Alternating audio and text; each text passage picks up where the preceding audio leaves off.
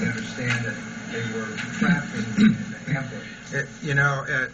At first, this is still an active investigation, but I will say at first blush, it appears that it was a trap, that there was a car and a house that were engulfed in flame, probably set by Mr. Spengler, who laid in wait with armament and then shot the first responders.